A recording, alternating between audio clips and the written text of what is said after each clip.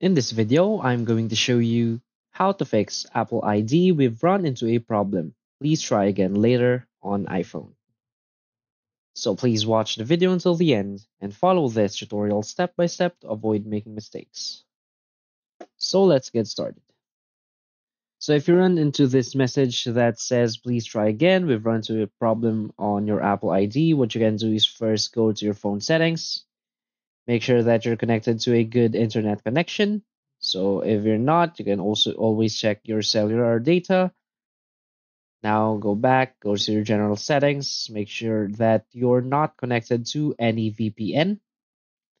And now simply tap on transfer or reset iPhone, tap on reset, and simply reset your network settings. After resetting, if the problem persists, what you want to do is go here to your general settings again and go to software update.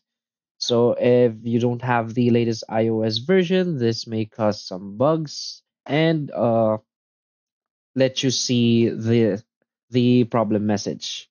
So always make sure to update your software. Now you can go back.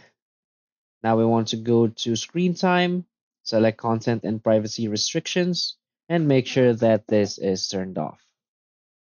Also, so you can try turning on airplane mode. So just turn on airplane mode for at least 30 seconds. And after that 30 seconds, you want to turn it off back again and restart your iPhone. So that's it. So if you find this video helpful, please hit like and subscribe. Thanks.